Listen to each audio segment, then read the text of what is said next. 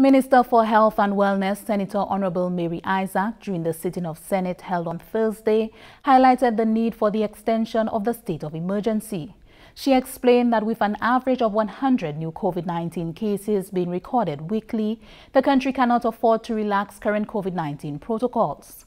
One such protocol is the implementation of a curfew, which Senator Honorable Isaac indicated has assisted in curbing the spread of the coronavirus on island. Madam President, there is absolutely no question as to whether or not we need that declaration of a state of emergency. We needed it when we set it then. We needed it when we extended on it the first time, the second time, and we need it now. Maybe now more than ever, Madam President, as we are seeing that the numbers are declining or at least remaining stable. We are still getting about, on average, about 100 cases per week, and that is still not satisfactory. While it is better than where we were before, it is still not satisfactory. Not satisfactory enough for us to loosen up on the protocols that we have that currently exist, which includes a curfew. Highlighting the worsening COVID-19 situation in other countries, the minister explained that St. Lucia cannot become complacent just because active COVID-19 cases appear to be stabilizing. If you are on antibiotics, Madam President, for 10 days, and you start taking it and getting better, after the 3rd day you are much better, Madam President, do you stop? You have to continue, because the end result is to get rid of whatever it is that is in your system.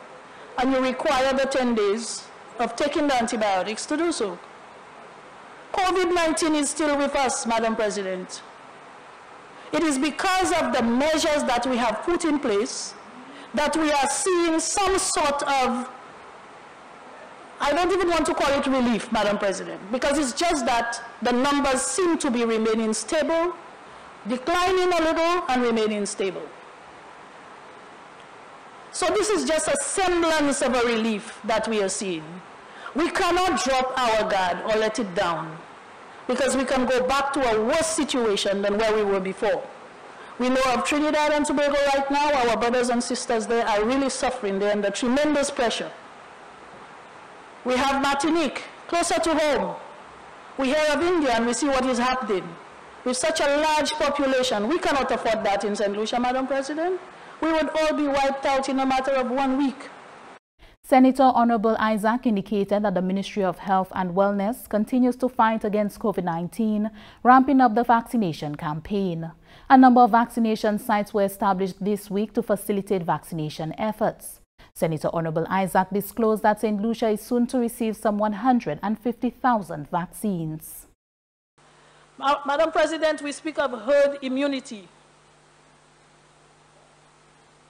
And of course, that depends on our vaccine efforts in country.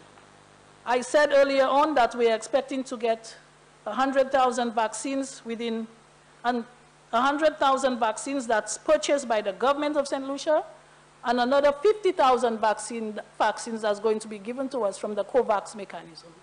And we are expecting both of these shipments within this week and, of course, towards the end of this month.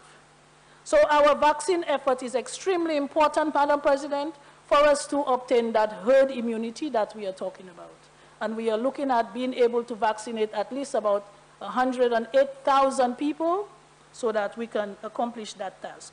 The Parliament of St. Lucia approved the extension of the state of emergency for an additional period of 5 months, commencing from the 17th of May 2021 and ending on the 16th of October 2021.